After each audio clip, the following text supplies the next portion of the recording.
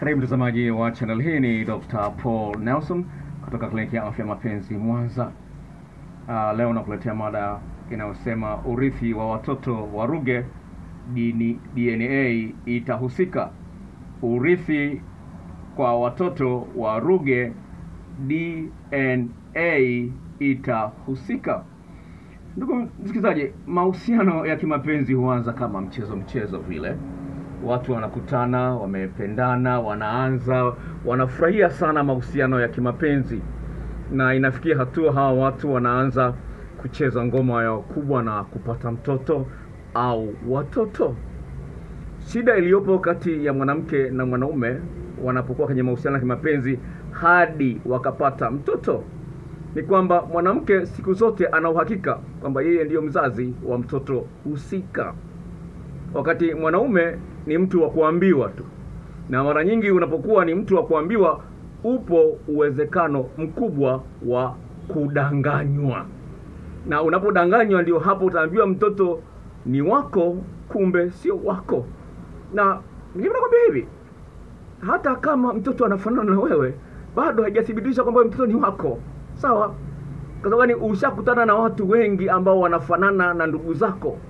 Ushakutana na watu wengi ambao wanafanana na watu ambao unawafahamu na hawana undugu.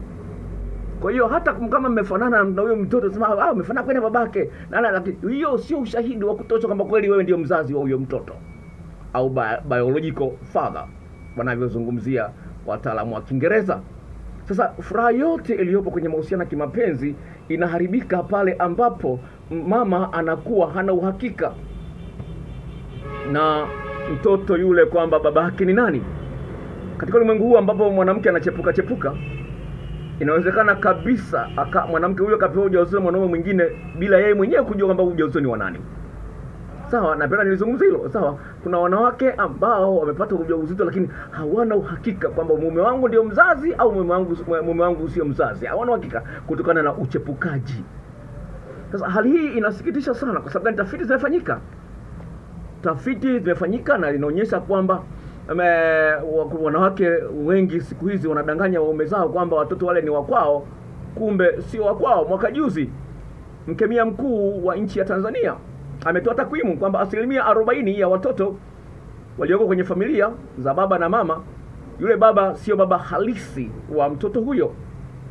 Sasa ni idadi kubwa, 40% ni idadi kubwa sana. Sasa kutokana na hali kama hiyo, baada ya janga hili la kifo ya ndugu yetu Ruge, ni hakika kabisa kwamba kuna watoto wapo.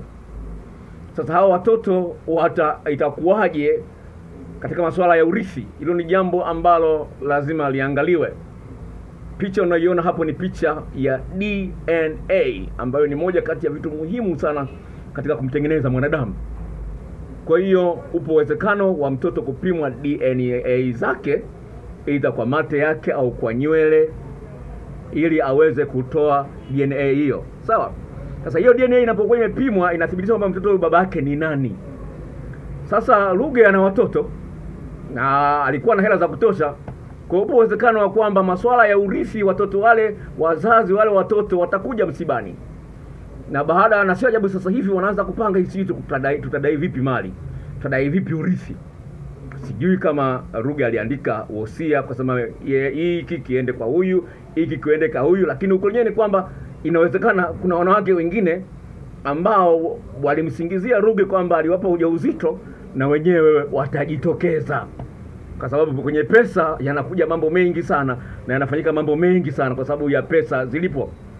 Kwa hiyo lazima ndugu na wakaribu na Mr. Ruge kidogo watahangaika kufahamu kwamba watakapokuwa wamejitokeza wanawake hao wanadai kwamba mtoto huyu ni wa Ruge, mtoto huyu ni wa Ruge, mtoto huyu ni wa Ruge, wanahitaji urithi, wanahitaji future na kila kitu, vitu kama hivyo, lazima italeta shida kwa familia hii. Kwa hiyo basi utaona kwamba hapo italazimika kuleta kipimo cha DNA kiweze kuleta uamuzi. Mzazi anapoambiwa kwamba mtoto sio wako, anaumia sana, anaweza kachanganyikiwa. Wengine wameambiwa mtoto sio wako baada ya kuachana na waume zao au baada ya kukorofishana na wapenzi wao. umezaa na binti, alafu mkikorofishana anakuambia kwanza mtoto usio wa kwako, wakati siku zote anakuambia mtoto ni wa kwako. Wenzetu uko Ulaya unaweza ukafunguliwa mashtaka, sawa, wanaita misattribute of paternity. Misattribute of paternity. Sasa hilo ni kosa la jinai. Unapofanya hicho kitu kinachoitwa misattributed paternity, ukafunguliwa mashtaka, unaweza ukaenda jela miaka 4. Na vile vile ukatoa refund, ukatoa malipo kwa yule mzazi ambaye ulimdanganya kwamba ni baba yake, kumbe sio baba yake. Sasa ni kosa baya sana ambalo wanawake wanalifanya. Na baba yule ambaye alikuwa na matumaini kwamba mtoto wangu nitamsomesha, atakuwa hivi, anakosa amani. Ilikuwaje nilidanganywa kiasi hiki? Umeharibu matumaini yake yote. Inakuwa ni ngumu sana.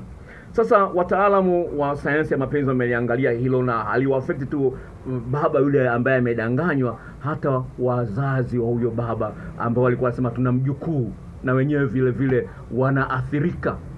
Sasa hayo yote yanaonekana kama mchezo unaposikia yamemkuta mtu mwingine, lakini anapokuta wewe unakuwa mahali pagumu sana, kwa sababu hujui ufanye nini sasa.